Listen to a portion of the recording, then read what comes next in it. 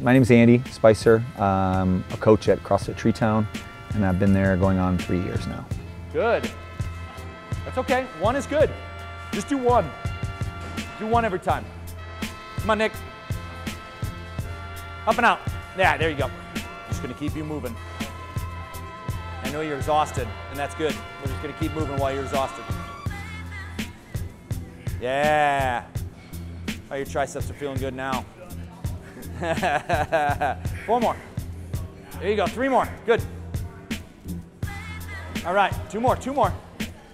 Take like a 10-second break. We'll get these last 2.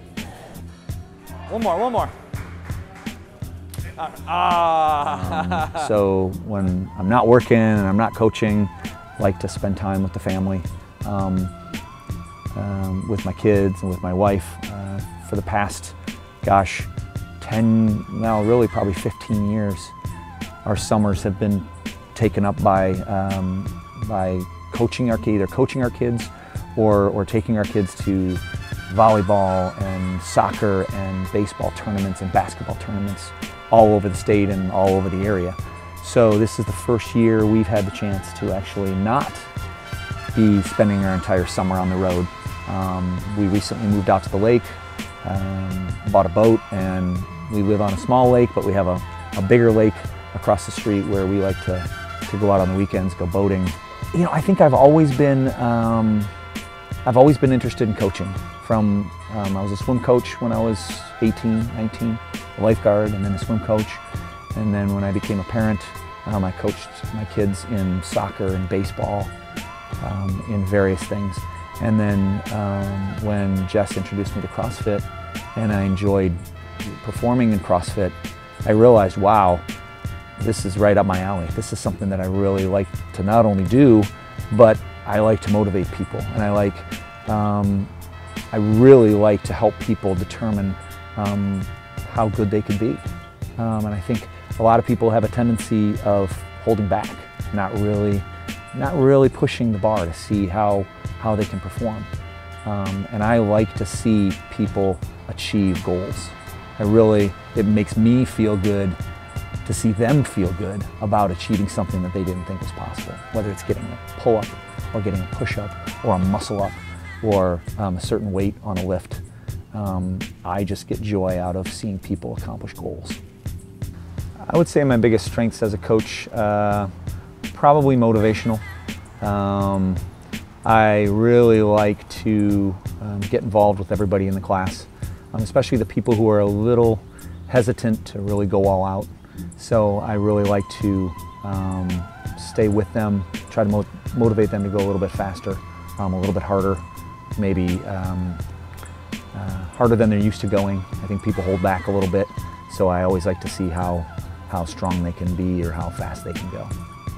I definitely like to work with people who aren't afraid to see, what their potential is. When I see good athletes come in and they really want to work hard and they really want to give a full effort, sometimes you do have to rein them back.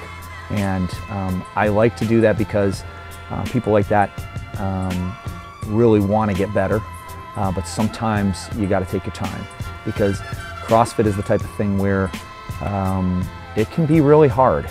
It can be very difficult, and you don't want to give them a bad taste the first time out.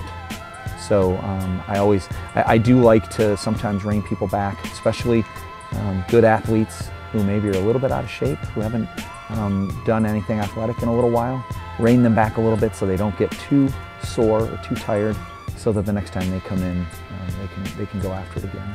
The most important part of my life is my family, my wife and my kids. I think if you have a strong home life, everything else kind of falls into place. I think in my life, the biggest adversity or the biggest challenge has been raising kids, raising 3 kids, and the challenges that has presented. Being, for a little while a single dad, and then Jess came into our lives in 2007, and she's been a mother to these kids for the last 10 years.